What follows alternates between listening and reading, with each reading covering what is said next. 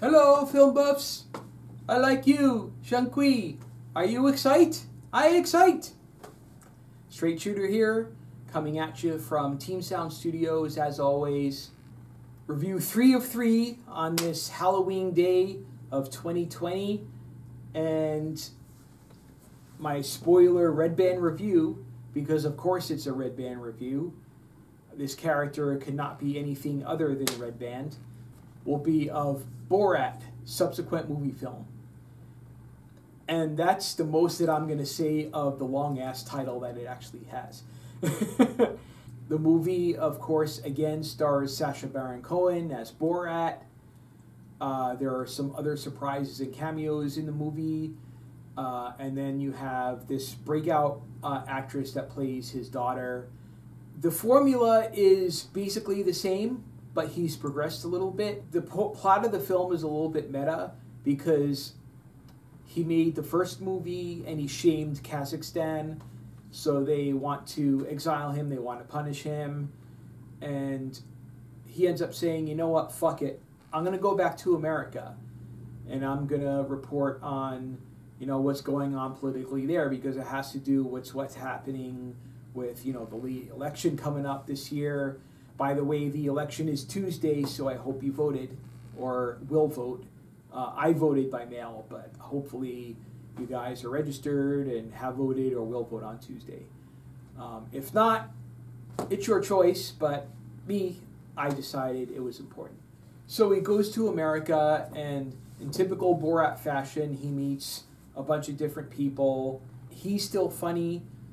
You know, the film is still funny.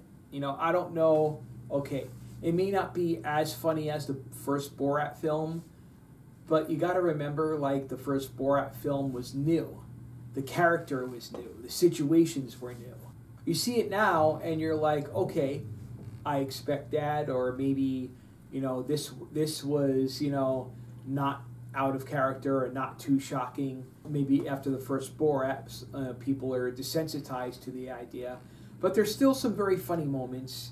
And there's this one moment in particular at the end, which I'll talk about, and you know, after I finish explaining what's happening in the movie. Okay, Borat has a daughter.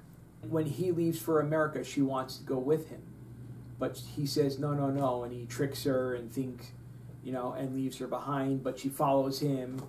He's realizing that his daughter is something special, and he grows to love her and decides, okay, he's gonna give her to a powerful politician, and they'll own her and treat her like, you know, they'll have money, they'll take care of her, and that's how he can be a proud parent. She gets a makeover, and the end of the movie is she meets Rudy Giuliani.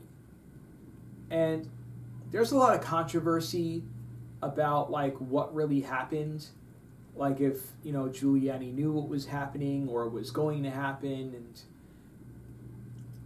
you know, watching the movie objectively, you know, and I see this, you know, like, I'm not, you know, a big fan of Rudy Giuliani. I know who he is. Let's just say I'm not for him and I'm not against him per se. I just know who he is. And and to me, he's just like, whatever.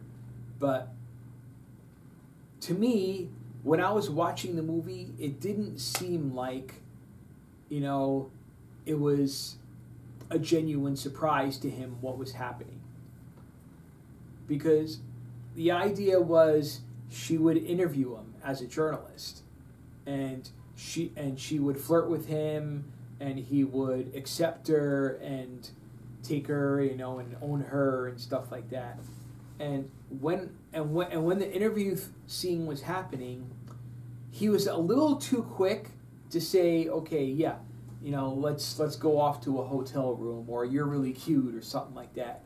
Even though she was supposed to be playing 15, I'm not sure how old the actress is, but you know, in the movie she was playing a 15-year-old. And then they show the scene in the hotel room, you know, and they're talking and laughing, and I don't know, it just seemed like things happened to a beat. I have my doubts about whether he would act the way he acted knowing that he was on camera. Because obviously he was on camera because he was doing an interview. And there's controversy, like there's an investigation right now about him soliciting a minor and stuff. I don't know that I really believe that he didn't know or wasn't coached about what was happening. Apparently Sacha Baron Cohen has come out and said that everything you see is genuine. But as an impartial observer, I didn't really see that. I kind of saw like Giuliani being coached beforehand. Like he knew what was going to happen and he knew the situation and stuff like that. But maybe I could be wrong. Who knows? But it just didn't seem that way to me. But in any case, I'm getting off track. Reviewing the movie, I enjoyed the movie. It was fun. It was good. It was hilarious as usual, as Sacha Baron Cohen usually is. I wouldn't put it up there with the first Borat, but it's still very worth watching, especially if you love the first Borat. Put it this way, it's better than a lot of movies that have come out this year, which isn't saying much, but still. When it premiered on Amazon Prime, it was getting like millions of views over the weekend. Obviously, the movie's a success. I know you can't gauge that success by box office numbers because it wasn't released in theaters, but I enjoyed it, and I'm going to give the movie a B-, only because the first Borat to me is about B+, A- material. And like I said, I didn't think it quite measured up to the first one. But definitely go see it, or stay home and see it. Fuck yeah. Okay, so that's 3 for today. I hope you guys have a lovely weekend, a happy Halloween, and I hope to see you again soon. The state of the movies is, pretty pathetic right now. There's not much coming out. I don't think there's anything really new that looks interesting to be coming out before December. If that stuff comes out, there's 2 movies in December that I'm hoping to see. But in any case, this is Straight Shooter signing off for today. See ya. Kazakhstan is #1 exporter of potassium. Other Central Asian countries have inferior potassium. Kazakhstan is the greatest country in the world.